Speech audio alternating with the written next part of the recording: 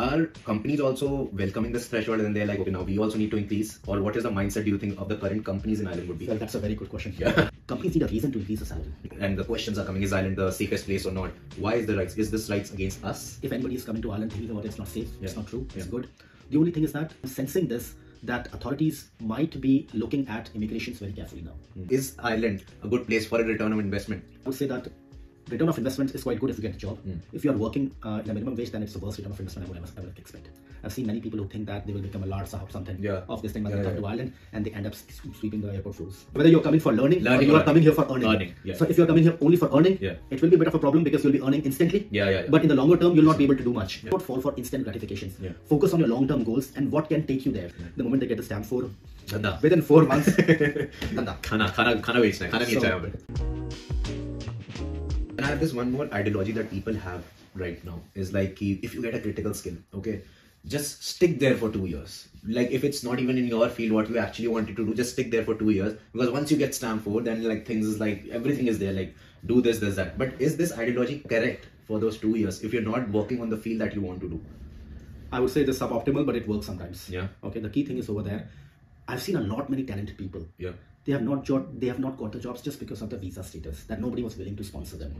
So many times, and I would say to many people, okay, visa is one of such a crucial and important part that, okay, before we come back, understand one basic concept is, first comes sustainability, then comes scalability.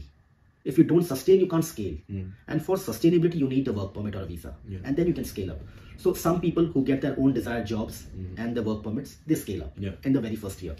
Some people do certain other jobs. For example, you are a data analyst, data scientist, let's say, and you are not doing the data science role.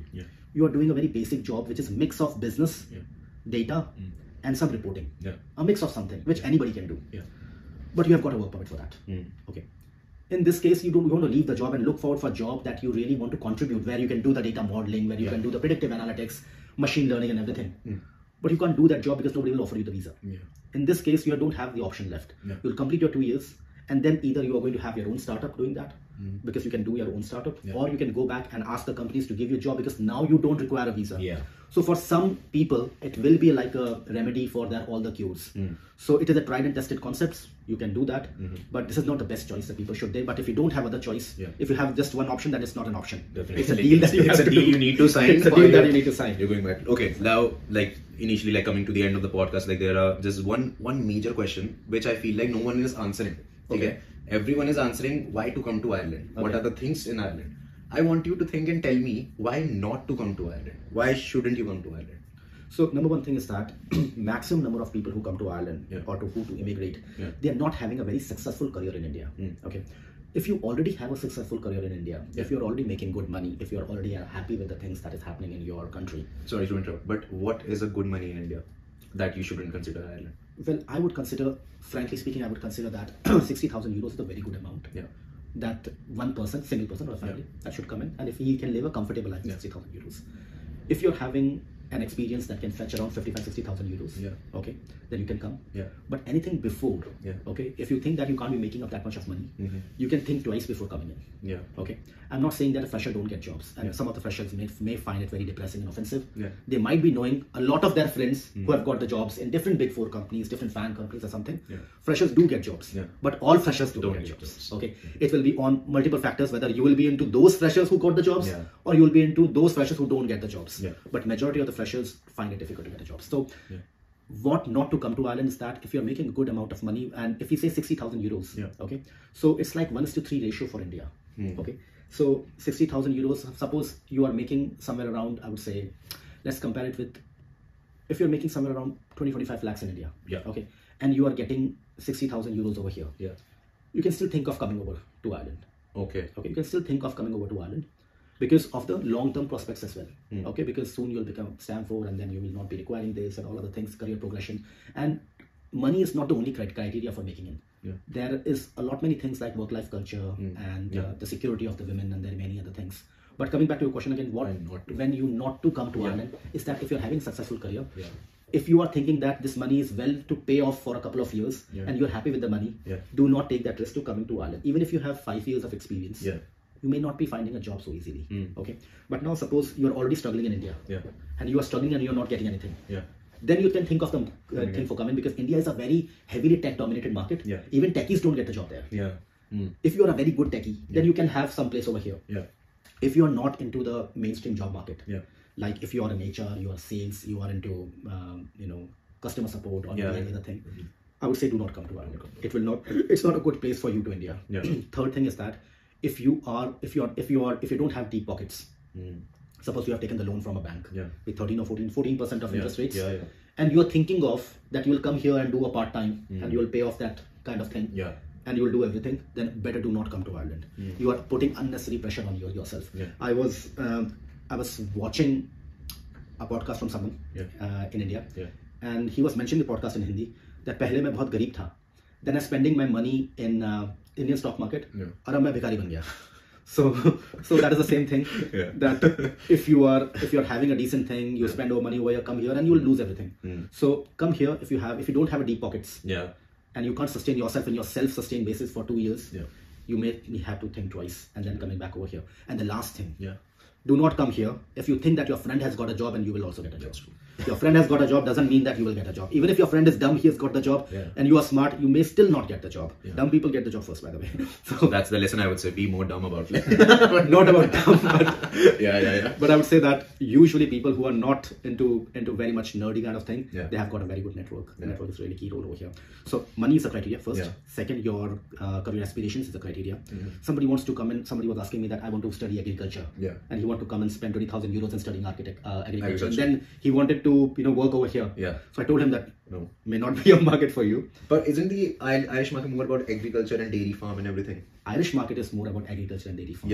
Okay. Immigration market is not about no, that's different. I think people need to understand. That's a very clear instruction that you give. Like, jobs are here. The tech dominance and everything is there. Like agriculture, job is not there.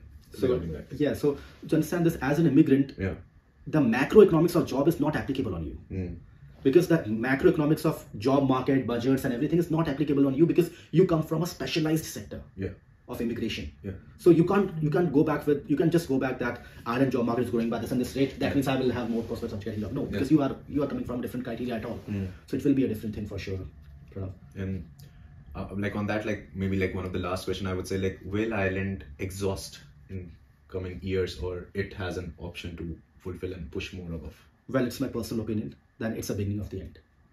Okay, we are already feeling exhausted. Okay, and I think so. You're staying here for long. You must be feeling the same thing. That Ireland is not America. It's not UK. UK is, I guess, 16 or 20 times bigger, 16 times bigger than Irish market. Irish is a very small country. Okay, like half of Rajasthan, I guess. Okay, so less than that, I would say. Like 50 million is the total population, if I understand. If you combine Delhi and Mumbai, they will have more population. Delhi population is more than even that. Just for Delhi. Delhi's population is more than so even Delhi population is more than of Ireland. So the resources, the kind of things that we have, it is already getting exhausted, and that is the reason. I was speaking to someone 4 or 5 years ago, and that time I told him, and I guess so that the guy also must be listening to this podcast. So I told that guy that. And I told him in 2019 that this thing is going to happen in a couple of years, that people will start feeling that there have been a lot many immigrations, and they will stop doing it, and they will go back in the phased manner. I would say that they are trying to not ease out, but they are going to try to restrict this, make this conditions stricter in a phased manner. Going future years, I would say that it will happen the same, and there will be one point will be achieved when they will think that they need more immigration, then the whole cycle will repeat again. We have seen exactly the same cycle in UK. Yeah. We have seen exactly the same cycle in UK in last 10-12 years. I'm talking about somewhere to 2009 onwards. Okay, so same cycle is there. They were then not immigration friendly, then they became immigration friendly, and now they are balanced in between. So that whole is thing that I'm expecting. That's true. We'll have a podcast, I say it will be going on because the conversation is going on, but let's sum up the podcast there. And one last question, just a random question just came into my hand, if not Ireland, if someone is coming from India, if not Ireland, then where?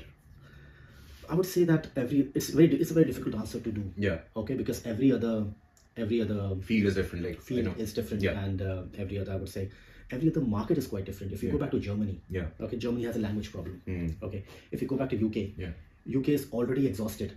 Canada does not have jobs. Everybody knows. Sure. Okay. Australia, you have the hate speeches and anti-immigrant friendly natures and everything. New Zealand is a good country to go for, but New Zealand is just like half of Ireland. I would say don't have jobs, don't have these things, but good people like Irish people. So I would say that not very other options. People would have to see that. For example, if they want to go into finance, then UK is the best thing to go forward. If they want to go forward into technology, then US is the best. If they want to go back into a country where they want a quick immigrations, okay, then they can go back to Canada. Ireland was a balance of everything. But the problem with Ireland is a very small country. It cannot take more people. Okay, so I would say different countries, Scandinavian countries could also be a good option now, because now I'm seeing that when Ireland if you remember that from when the immigration in Ireland started, when the immigration from Ireland, Canada, UK, when they stop their immigration, then Ireland immigration gets started. Now Ireland immigration is getting stopped. People will go back to Scandinavian countries. They will start going back to Denmark, Sweden, and other countries as well. Germany is one of my favorite markets, but the problem with Germany is that German language. So if you are not having a good command on German language, it's tough. It's very difficult. Not tough, very tough to go over there. Other countries, if you go back in Europe, in Portugal and not, I don't see it. That would be much things over there. So I would say that avoid those markets. Italy, I would say that not having jobs unless and until you are going back for certain specialized courses. I don't see it. I would again say that take the specialized role when specialized countries. UK for finance. You go back USA for technology, and you come back for any kind of humanities. If you want to come back, then Scandinavian countries could be good.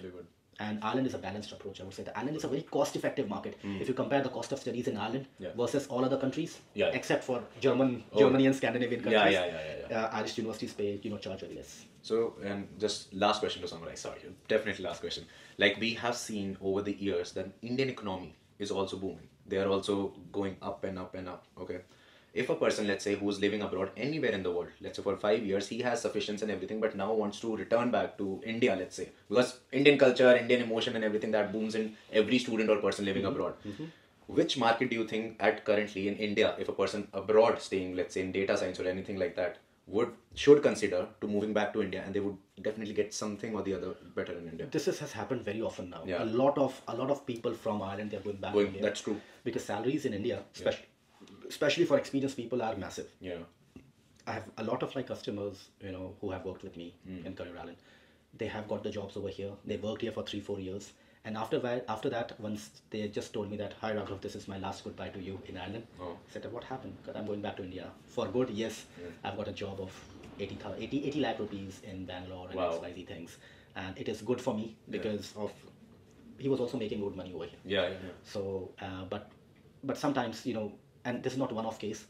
Many people are getting good jobs in, and this 80 lakhs was the lowest amount that I've heard. Okay, that's the lowest. Well, that's the maximum I've heard. So people are getting more, especially with people with 7-8+ years of experience. Okay, all the people that I'm seeing that they are returning to India, they had 7+ years of experience, and so what I'm seeing is that if you are applying for Indian company and you show that you have a good foreign experience, European markets, there are many Indian companies who would pay you additional salaries just to get the knowledge about the European market, because they consider that you will be selling or you will be incorporating their products into European markets as well, and that's why they will pay you very high. And a lot of Indians have got those jobs and they have returned to the country as well.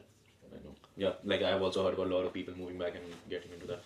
Perfect. I think we have summarized a lot of questions here. It was a good session. Definitely, I think before the session, the record button even started. We eventually had more talks before that as well. So it was a great talking to you again. So thank you so much for today, Raghav.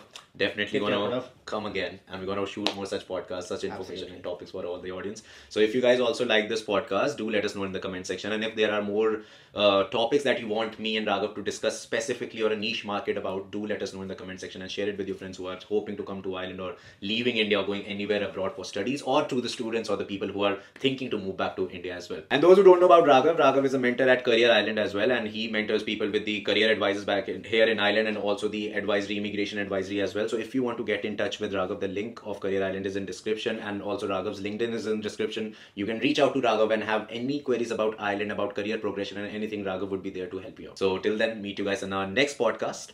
Peace out.